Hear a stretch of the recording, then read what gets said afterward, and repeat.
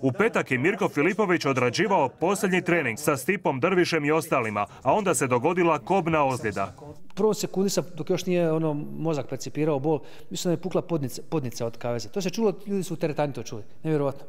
Da se to tako čulo, ja pao dole, nisam mogao, naravno, od boli sam pao dole. Prvo sam pitao Stipu u šoku, rekao, jesi ti to čuo? Kaže on, jesmo, oni su svi stajali okolo, dečki su dotrčali iz teretane. Vidiš šta je to puklo. Nevjerojatno, nisam znao da to tako pukne. Mirkova vedrina, nakon šokantne ozljede, vidi se i u snimci neposredno prije operacije, na kojoj se šali s osobljem na čelu s doktorom Hudecom.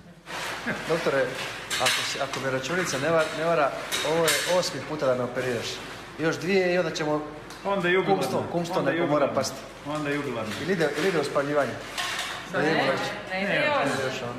Ipak šok zbog ozljede i otkazivanja borbe nije bio mali. Cro Cop je čak razmišljao o dogovaranju boksačkog meča.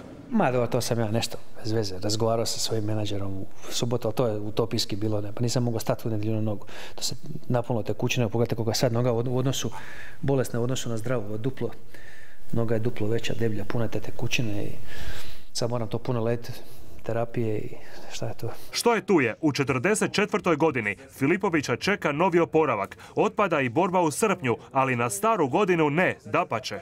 Pa vjerujem da ću ja u prosincu sigurno nastupiti. Možda čak i ranije, ovisno o tempu oporavka. Ja vjerujem da ću ja dobro oporaviti. Ja sam u vrhunskoj formi, tamo sam završio taj kamp. Sve su to faktori koji utječu na, po nekim knjigama, medicinski, kao oporavak traje 6 mjeseci, ali to je sve individualno, to je nekakav prosjek. Kao kažete, kod nas prosječna plaća je 6.000 kuna. Evo, ima ih 80% ljudi ima 3.000 kuna i ima ih koji imaju po 25-30.000. Tako. Legendarni borac kaže da već za 2 tjedna kreće s vožnjom bicikla. Na predaju ni ne pomišlja.